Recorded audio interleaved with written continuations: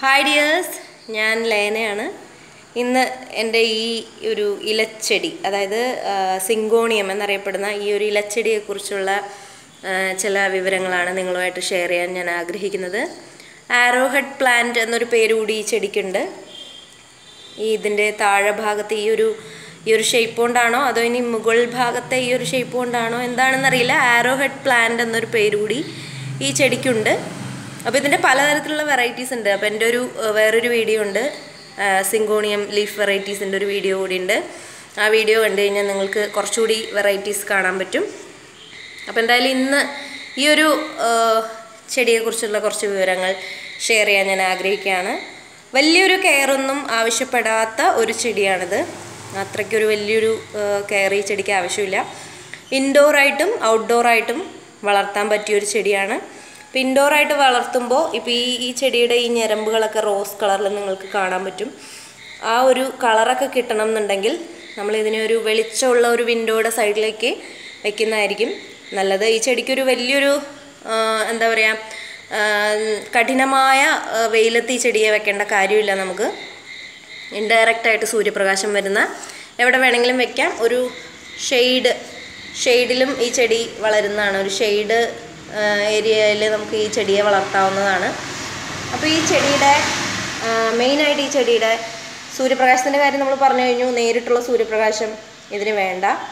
ഇതിൽ വെള്ളം ഒഴിക്കുന്ന കാര്യം പറയുകയാണെങ്കിൽ ഇതിൻ്റെ വെള്ളം നിങ്ങളിപ്പോൾ അകത്താണ് ഈ ചെടി വെച്ചിരിക്കുന്നതെങ്കിൽ ഇതിൻ്റെ മേൽഭാഗത്തെ ഈ മണ്ണ് കുറച്ച് നല്ലോണം ഡ്രൈ ആയതിനു ശേഷം മാത്രം വെള്ളം ഒഴിച്ചാൽ മതി. പുറത്ത് വയ്ക്കുകയാണെങ്കിലും അങ്ങനെ തന്നെ മതി. ഒരുപാട് കുറച്ചൊന്ന് മണ്ണ് നനഞ്ഞിരിക്കുന്നത് കൊണ്ടും പ്രശ്നമൊന്നുമില്ല. ഈ ചെടിക്ക് പ്രശ്നങ്ങളൊന്നും അങ്ങനെ വരാറില്ല. പിന്നെ ഇതിൻ്റെ വളത്തിൻ്റെ കാര്യം പറയുകയാണെങ്കിൽ ഈ ഒരു ചെടി വളം എന്ന് പറയുന്നത് വർഷത്തിൽ 2 പ്രാവശ്യമാണ് ഈ ചെടിക്ക് വളം കൊടുക്കേണ്ടത്. സെപ്റ്റംബറിലും ഫെബ്രുവരിയിലും ഈ ചെടിക്ക് വളം കൊടുക്കാം.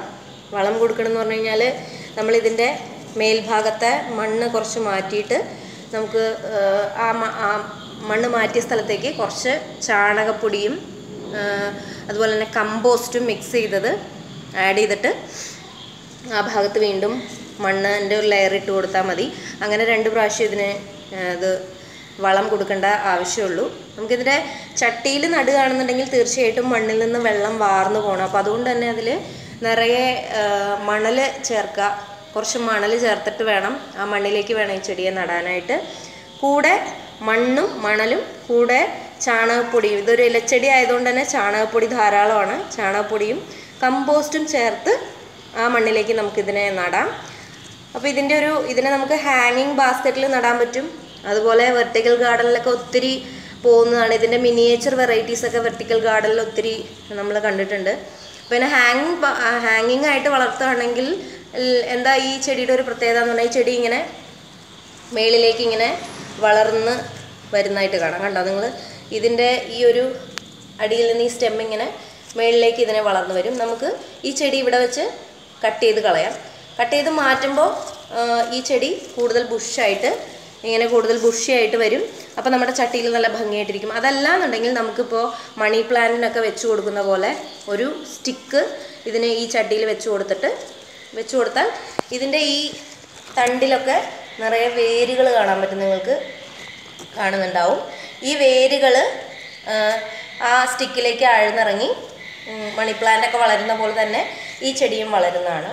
അങ്ങനെ ഇതിനെ വളർത്താൻ പറ്റും. ഹാങ്ങിങ് ബാസ്ക്കറ്റിൽ ഹാങ്ങിങ്ങിൽ ഇടുകയാണ് ഈ ചെടി എന്നുണ്ടെങ്കിൽ ഇതുപോലെ തന്നെ ഇത് കട്ട് ചെയ്ത് മാറ്റിക്കഴിഞ്ഞാൽ ഇത് നല്ല ബുഷിയായിട്ട് ഹാങ്ങിങ് പ്ലാന്റായിട്ട് കിടക്കുന്നതാണ്. അപ്പോൾ അതുപോലെ തന്നെ ഇതിൽ വേറൊരു കാര്യം എന്ന് പറഞ്ഞു കഴിഞ്ഞാൽ ഈ ചെടിയുടെ നമുക്ക് വേറൊരു ചെടി നമുക്ക് ഉണ്ടാക്കണം എന്നുണ്ടെങ്കിൽ നിങ്ങൾക്ക് കാണാൻ പറ്റും. ഇങ്ങനെ മുകളിലേക്ക് വളരുമ്പോൾ ഇതിനിങ്ങനെ താങ്ങ് വേരുകൾ വരും. ഇങ്ങനെ വേരുകൾ വരും.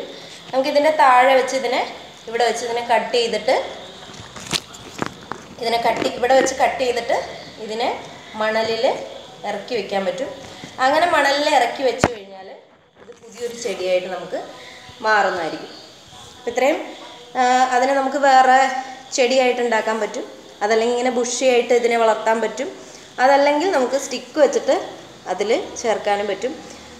ഇതിലിനി കീടബാധ ഒന്നും അങ്ങനെ കാര്യമായിട്ട് കണ്ടിട്ടില്ല. ഇതിനെ പിങ്ക് സിങ്കോണിയം എന്നാണ് പറയുന്നത്. അപ്പോൾ ഈ പിങ്ക് സിങ്കോണിയത്തിൽ ചെറുതായിട്ട് മീലി ബഗ്സിൻ്റെ, അതായത് ഒരു വെളുത്ത പൂപ്പൽ പോലെയുള്ള ഒരു ജീവിയുടെ അറ്റാക്ക് കണ്ടിട്ടുണ്ട്. അതിന് നമുക്ക് വേപ്പെണ്ണ മിശ്രിതം, വേപ്പെണ്ണയും സോപ്പ് ലായനി അങ്ങനെയുള്ള കാര്യങ്ങൾ സ്പ്രേ ചെയ്ത് കൊടുത്തു കഴിഞ്ഞാൽ അതിൽ നിന്ന് പൂർണ്ണമായിട്ട് നമുക്ക് മാറ്റിയെടുക്കാൻ പറ്റും. അത്ര വലിയൊരു കീടബാധകളൊന്നും വരുന്ന ഒരു ചെടിയല്ല ഇത്. തീർത്തും ഗാർഡനിങ്ങിനെ കുറിച്ച് ഒന്നും അറിയാത്ത ഒരാൾക്കും നട്ട് വളർത്താൻ പറ്റുന്ന ഒരു ചെടി തന്നെയാണ്. ഒട്ടും പേടിക്കാതെ നമുക്ക് ഈ ചെടിയെ വളർത്താൻ പറ്റും. പിന്നെ കീടബാധ അല്ലാതെ ഇതിന് വരുന്നത് ഇതിൻ്റെ ഇലകൾ മഞ്ഞ കളറാവുക, അല്ലെങ്കിൽ ഇലയിൽ ബ്രൗൺ സ്പോട്ട് ഉണ്ടാവുക, അങ്ങനെയൊക്കെയുള്ള എന്തെങ്കിലുമാണ് വരാൻ പിന്നെയുള്ള സാധ്യത. അങ്ങനെ ഉണ്ടെങ്കിൽ നിങ്ങൾ ചെക്ക് ചെയ്യുക. കൊടുക്കുന്ന സൺലൈറ്റ്, നമ്മൾ വെയിലത്താണോ ഇതിനെ വെച്ചിരിക്കുന്നത്, വെയിൽ കൂടിയിട്ടാണോ ഇതിന് ബ്രൗൺ സ്പോട്ട് വരുന്നത് അല്ലെങ്കിൽ ഇല മഞ്ഞച്ച് പോകുന്നതെന്ന് നോക്കുക. അതല്ലെങ്കിൽ വെള്ളം, ഒരുപാട് വെള്ളം ചട്ടിയിൽ ഉണ്ടെങ്കിലും ഇല മഞ്ഞച്ച് പോകാനുള്ള സാധ്യത കൂടുതലാണ്. അപ്പോൾ വെള്ളം വാർന്നു പോകുന്ന മണ്ണിലാണെങ്കിൽ നമുക്ക് ആ ടെൻഷനില്ല, അതങ്ങനെ പൊക്കോളും. ചെറിയൊരു നനവൊക്കെ ഇഷ്ടപ്പെടുന്ന ഒരു ചെടി തന്നെയാണിത്. എന്തുകൊണ്ടും നമുക്ക് വീടുകളിൽ വളർത്താം. വലിയൊരു കെയർ ഇല്ലാതെ തന്നെ നല്ല ഭംഗിയുള്ള ബുഷിയായിട്ട് ഇലകളായിട്ട് ഇരുന്നോളും. കമ്പോസ്റ്റും നമ്മുടെ ചാണകപ്പൊടി, അങ്ങനെ രണ്ടും ചേർത്ത് വർഷത്തിൽ 2 പ്രാവശ്യം ഇതിന് സെപ്റ്റംബറിലും ഫെബ്രുവരിയിലും ഇതിന് കൊടുക്കാവുന്നതാണ്. അങ്ങനെ ഈ ചെടിയെ വളർത്താം. അപ്പോൾ ഇതിനെക്കുറിച്ച് കൂടുതലുള്ള നിങ്ങളുടെ വിവരങ്ങളും കാര്യങ്ങളുമായിട്ട് നിങ്ങൾ എൻ്റെ കമൻറ്റ് ചെയ്യുക. എൻ്റെ കമൻറ്റ് ബോക്സിൽ നിങ്ങൾക്ക് കമൻറ്റ് ചെയ്യാവുന്നതാണ്. അതിൻ്റെ സൺലൈറ്റിൻ്റെ കാര്യം ഞാൻ പറഞ്ഞല്ലോ അല്ലേ.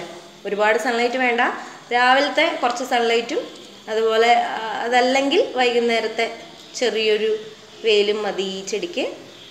അപ്പോൾ ഇത്രയൊക്കെയാണ് സിങ്കോണിയം പ്ലാന്റിനെ കുറിച്ചുള്ള എൻ്റെ എക്സ്പീരിയൻസസ്. നിങ്ങളുടെ എക്സ്പീരിയൻസസ് കമൻറ്റ് ചെയ്യുക.